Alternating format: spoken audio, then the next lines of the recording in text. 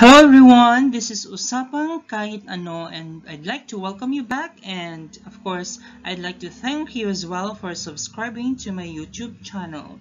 Today we are going to talk about copy reading symbols. Specifically, I'll show you how to insert punctuations in written texts. The symbols that I'll be using are the ones presented by the AP style book. So let's begin. One of the most common punctuations is the period, and there are two ways on how to insert this punctuation. One is to draw the period and encircle it. So that's how you do it. Another one would be to simply draw a small X. Okay, so that's how you insert a period. Another punctuation is the comma. So here you can see three items, and if we use the Oxford comma, which I personally advise, okay, to use the Oxford comma. All the other speakers, other writers would say that if the word "and" is already here, you don't have to use the comma. However, there are instances that without the Oxford comma, the meaning of the phrases, the meaning of the clauses, or the meaning of the entire sentence changes. So that's why I advise that you have to use the Oxford comma. So this is how you insert the comma.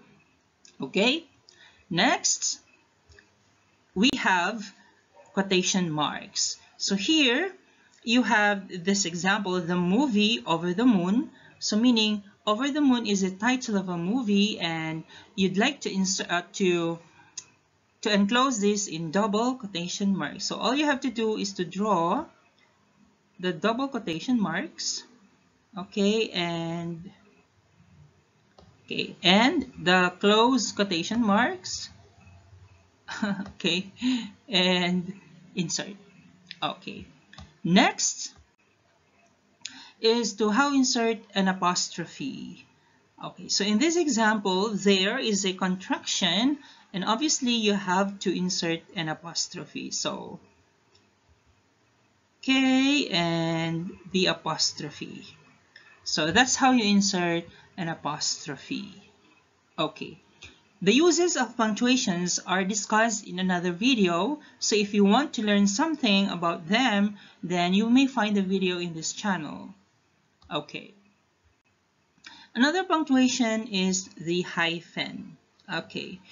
Hyphens are usually used to separate parts of words. Okay. So here we have the example 22,000, and 22 needs to have a hyphen. So we're going to insert a hyphen. So to do that, okay, and we're using this symbol. So that's the symbol for a hyphen. So it's a double hyphen. Okay. Next. Okay, so here you have to insert a dash. So how do you do this? Before that, let me discuss with you that there are different kinds of dashes. One is the M dash, this one, okay, and you have the N dash, and of course you have the double hyphen, so this one. The M dash, okay, you just imagine the capital letter M. So the size of the capital letter M is the M dash, and the size of the capital letter N is the N dash. So I'll try to write a capital letter M here. So this is usually the M dash. Okay, and is a capital letter N. So that's the N dash. And of course, a double hyphen uses two N dashes. Okay, here we have two N dashes there. So when do we use the double hyphen? Sometimes when you're using your laptop or your desktop, there are few keyboards that have a dash, but there are also keyboards that do not have a dash. So if your keyboard cannot produce a dash, you will have to resort to a hyphen, right? Okay. But of course, it may be confusing when you simply use a hyphen when you mean a dash. So that's the reason why in American usage, you have to use two consecutive hyphens. So these ones, two consecutive hyphens. A discussion on the uses of this punctuation can be found in another video. All right, let's look at how the dash is inserted. So here, you have Ilocanos are miserly, or so they say. Okay, so you want to insert a dash here. So how do we do that? Okay, and then okay, this is the symbol for the dash. It looks like a wide letter H. Okay, so that's the symbol for a dash. And you might be wondering, what are the two M dashes for? These ones, what are these for? We actually use this one to indicate missing portions of a word, whether unknown or intentionally omitted. So for this one, you have the name of a witness and you don't want to reveal the name. So you use two M dashes to omit the name. Okay? Next, you have a colon. Although in the Associated Press style book, the colon is not indicated there.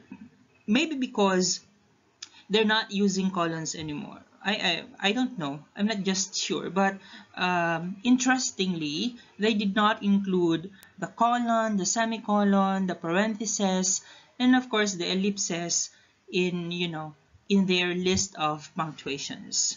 Okay, so here you have Spider-Man Homecoming, and we all know that Homecoming is a subtitle.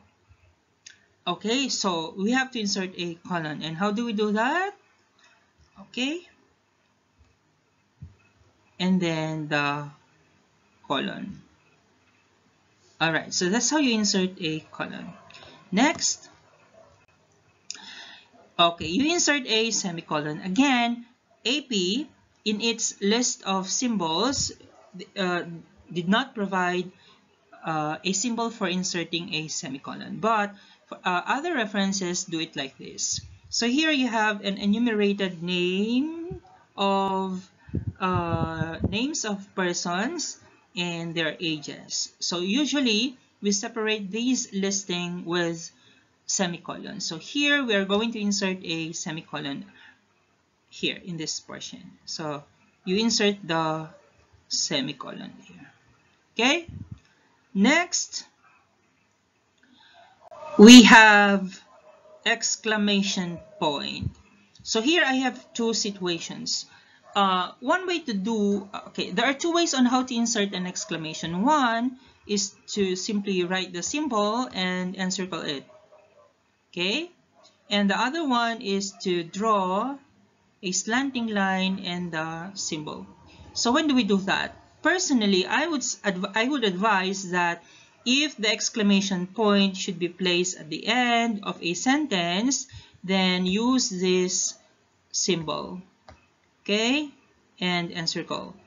If the exclamation point should be inserted in the middle of a sentence or in the middle of a paragraph, then you use this symbol. Okay, so that's how you do it. Okay, next you have the question mark. Okay, so the same with exclamation point. If it's found at the end of the sentence or a paragraph, the symbol and then encircle. If it's found in the middle, like this one, you draw a slanting line and then the question mark symbol. Okay, next, another one is the ellipsis. Okay, ellipsis singular, ellipses with an E, plural. Okay, this one. Yesterday, after months of delay, the president vetoed the bill. And for example, you are omitting this portion. You want to omit that and you only want to retain this one. Okay, there. Yesterday, the president vetoed the bill. So what do? You insert ellipsis. So inserting ellipsis is just like inserting 3 periods. So you have this period and then encircle there. And then encircle. Or 3 small X's. Okay? So that's how you do it. So let's do it here. The small X's. There's not enough space. But to illustrate, this is how you insert the ellipsis. Okay. And finally, you have the parentheses. Okay. Plural, parentheses, singular, parentheses. So you have the open parenthesis and you have the close parenthesis. Okay, so for example here, the price, which is an electric fan, and you want to insert close and open parentheses here. So this is how you do it. The open parenthesis and the double hyphen, and then the close parenthesis and the double hyphen. Okay, so that's how you insert parentheses. I hope I was able to help you something. If you have questions, if you have clarifications, you please write them down in the comment section. Okay, in my next video, I'll be talking about the symbols used to indicate or insert numbers and abbreviations, letters and word changes, and of course, other conventions. Again, this is Usapang Kahit Ano.